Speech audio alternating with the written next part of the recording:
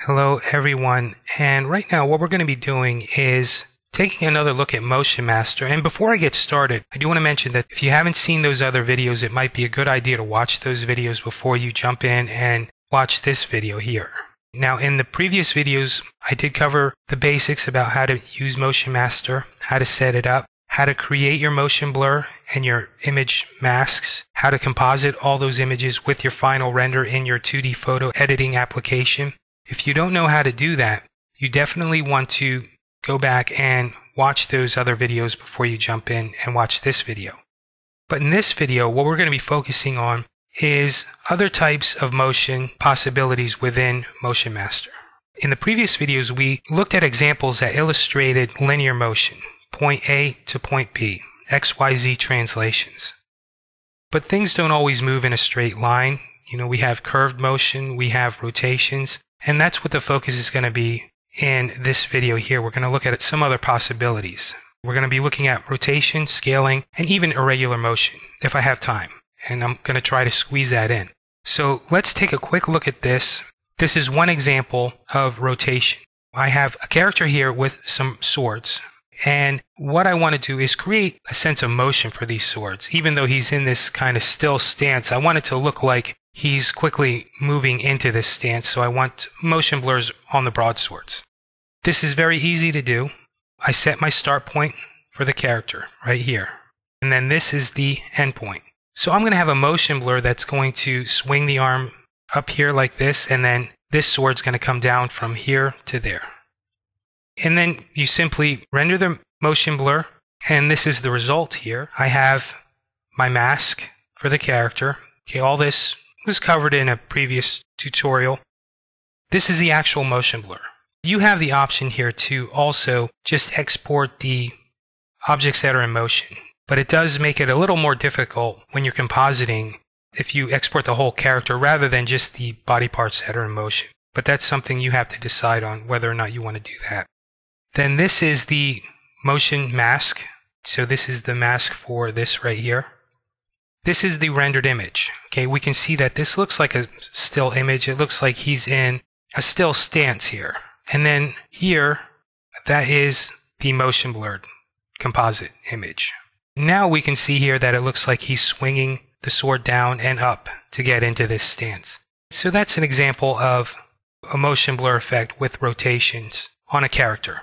All right, and you can achieve that easily with Motion Master. And again, just giving you an example here, not going to show you step by step how to do this. This was covered in some previous videos because I do want to move on to another example here. And what I'm going to do is load up another scene. So I'm going to pause for a moment and get that new scene loaded up.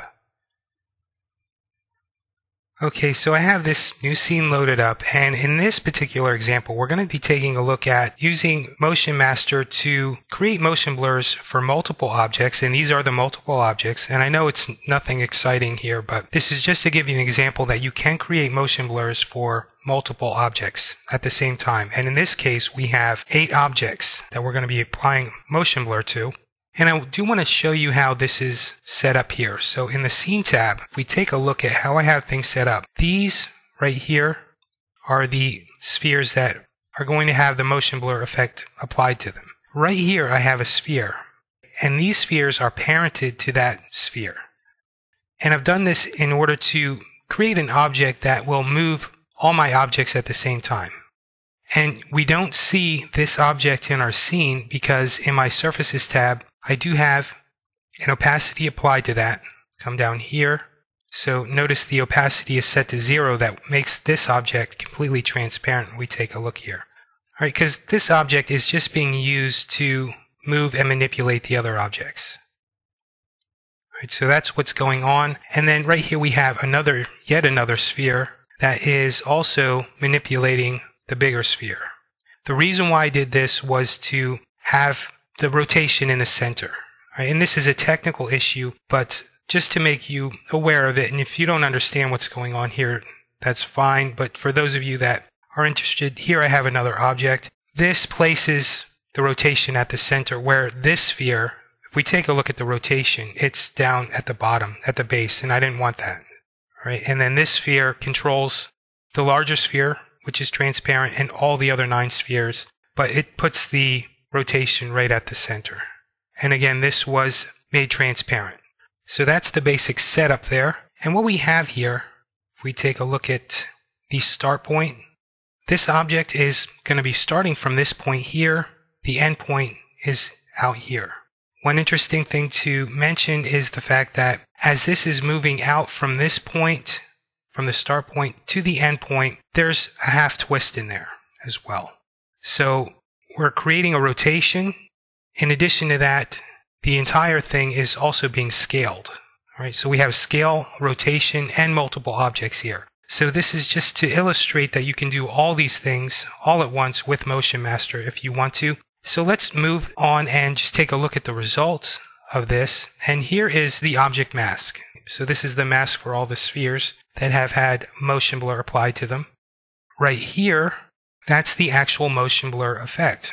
We started off translated back into our scene. There was also a scale going on here, so things were scaled down quite a bit. And as all these objects moved forward, there was a half twist which created this kind of pinwheel effect.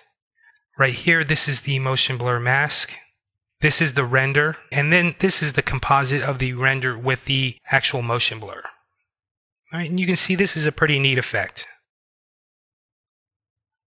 So at this point, I do have one more final thing that I do want to mention. I do want to talk about the fact that you can move separate objects individually. You don't necessarily have to parent those objects to another item to move them. And I'm going to demonstrate this real quickly for you here. And I'm also going to give you a neat workflow tip as I'm explaining this. So what I'm going to do here is I have all these spheres in my scene.